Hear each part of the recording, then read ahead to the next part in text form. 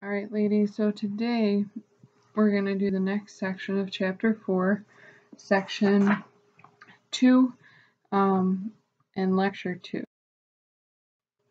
So Section 2 is called The Local Church, a First-Hand View of Unity and Diversity. So the main idea of this chapter is in union with the Pope, bishops help to bring about the unity of the local church amidst the great amount of diversity of language, culture, and custom. So the two main things that we're talking about this section is diversity and kind of what it means, and the bishop's role in diversity, as well as our role in diversity. And so hopefully yesterday you guys did your worksheets, and I kind of want to go over a couple of these questions because it ties into what we're talking about today. Just in case you weren't there yesterday, there was a priest who was a big soccer fan, celebrated Mass, and attributed a lot of the Mass and drew a lot of attention to this soccer match. And so some people had a big conflict with it. Soccer fans thought it was the coolest thing in the world, I'm sure. And we're not going to go over the questions I want to go over are these ones. I guess certain people's reaction to it, I'm guessing your guys's were all different, but some people probably, and I could be wrong, just assuming, some people probably thought it was super cool. Some people probably thought it was really nice that he embraced culture the way he did. He took something that certain people are passionate about and brought it into the Mass. Some people probably thought it was kind of cool, but maybe some parts of it were a little bit much, like the soccer ball thing, kicking the ball down the aisle.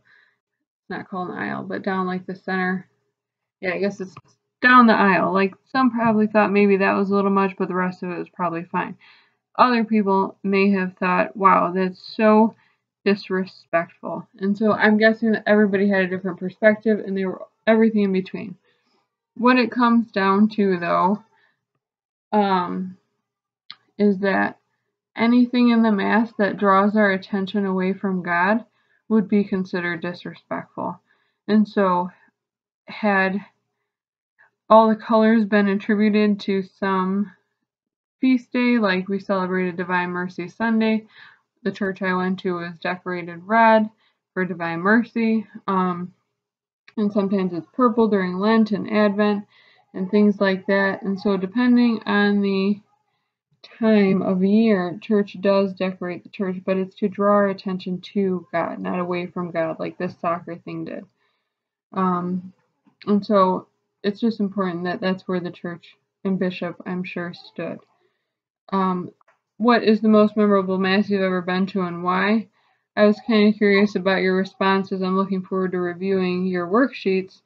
But I've been to Mass in the USA, Canada, China, Africa, Nicaragua, Mexico, and there are no two Masses alike. In China, it was illegal to have Mass, so we did it in a hotel room. It was me, a priest, seminarian, my brother, and this one other guy who I didn't know who he was because he didn't speak any English. And it was just the five of us, had Mass in a hotel room. Super weird, but really, really cool.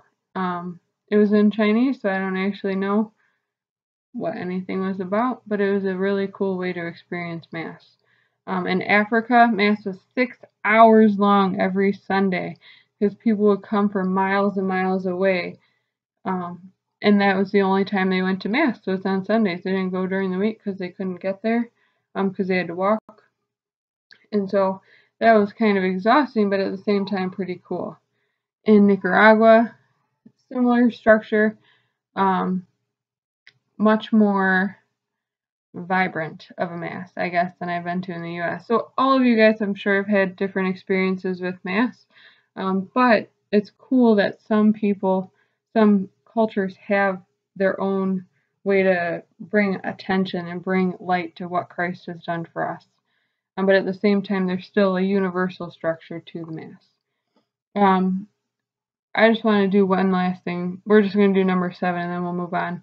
something Marion does to invite students' gifts to be shared with others would be your guys' service requirements. So some people do their service, and it's really focused on what they want to do with the rest of their life or a specific gift they have. That would be a way to invite diversity of your gifts to either the school or to community around the school. So this chapter, or this section rather, is kind of short, so we're going to do it kind of quickly today. But throughout the U.S., parishes and archdioceses are each diverse in their own way. Diversity is a great gift to the church, obviously, because without it we would all be kind of bored, I'm sure. It is the task of the bishop to draw these diverse groups of beliefs, practices, and people together in communion with one another without depriving his local church of the richness diversity brings.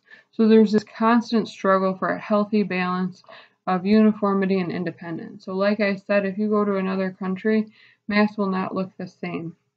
And that's okay, but it is important that we all celebrate with the same universal way God calls us to celebrate the Eucharist. And so bishops and priests and even people who go to Mass and celebrate church and want to share their faith have a hard time not falling on one extreme or the other. So people who are super traditional, we should only have the Mass in Latin, and then there are other people that say you should make the Mass more attractive, more fun, more entertaining. So it's important for the bishop to find a healthy balance where he doesn't dismiss what Christ called us to do, but at the same time invites this diverse, whatever his diocese is, their gifts into the Mass and into the church.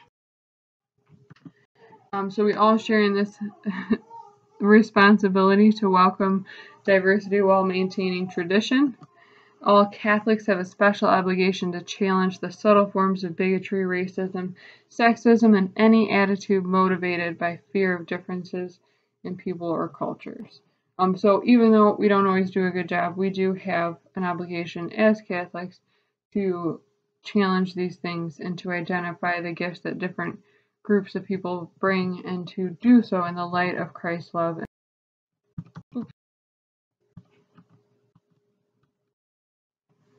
Yeah. So that's it. I thought I had another slide, but I think that must be for next week. So upcoming assignments. So tomorrow after your quiz, you guys are going to do a little bit of research on a city or on a different church, and you can do whatever city or diocese you want, and you're going to find all this information out about that parish.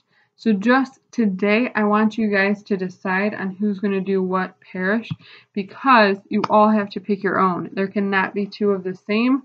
You will each have, if I have two students in the same class who do the same parish, you're both going to get a 0. So today, before class is over, you're still going to do your comprehension questions after this, but before class is over today, somehow figure out a way with your sub that you guys can all sign up for whatever parish you want to do, and tomorrow you'll get your worksheet so you can do that. And today, here are your comprehension questions. Answer them as individuals and then go over them as a class. Have a great day, ladies.